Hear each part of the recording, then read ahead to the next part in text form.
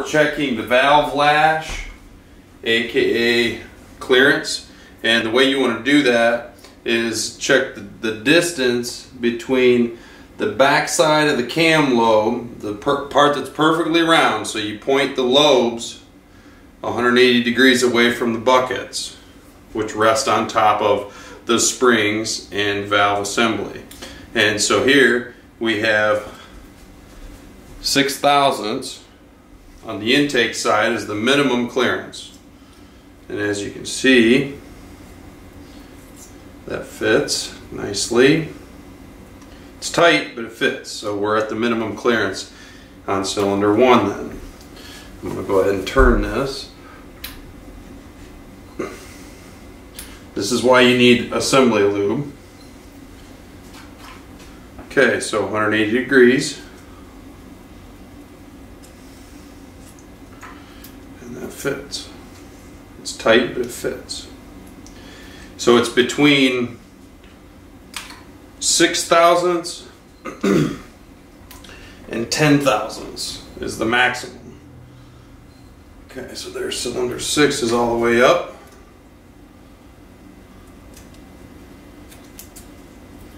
And that fits. Also tight. As does that one.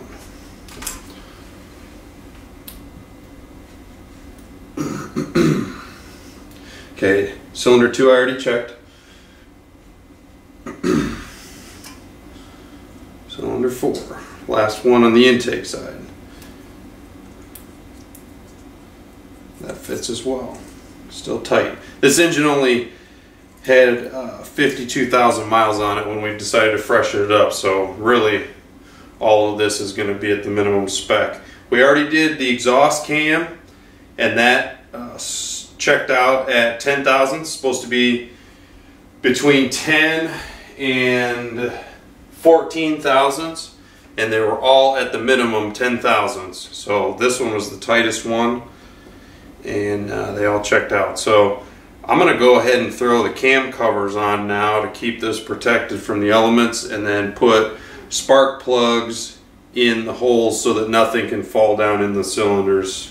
I watched a video and a guy actually had a small washer fall down into the cylinder, so he had to take everything back apart to find that. We are back, and we're tightening down the camshaft caps. That's these things. Toyota spec is 14 foot-pounds. We have a nice Craftsman wrench here that is set at exactly 14 foot-pounds. So it's nice and easy, not much. Doesn't take gorilla strength to do this. Back to the camshafts. The Kelfords are 9.95 lift.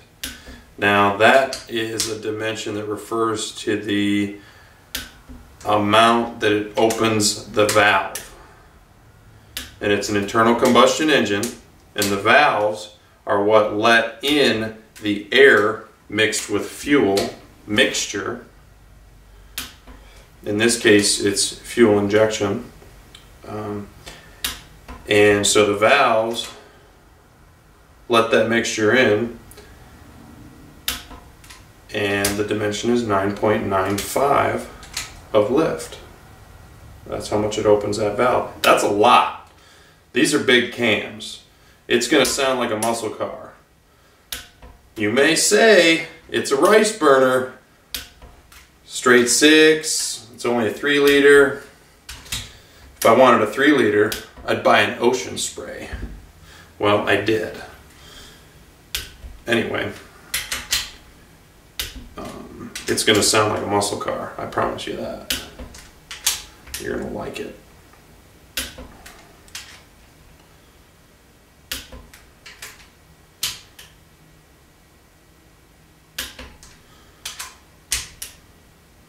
I wanted to thank everybody that's helped me with this. Al McLaughlin did all the machine work. This thing is blueprinted and balanced.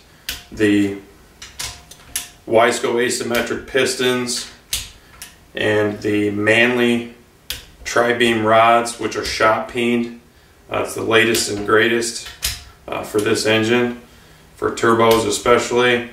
And he balanced, weighed the rods on both sides, so where they attach to the crank and then where they attach to the piston, he weighed them on either side so they're perfectly balanced and matched with the piston of also. So you weigh, here's how it goes.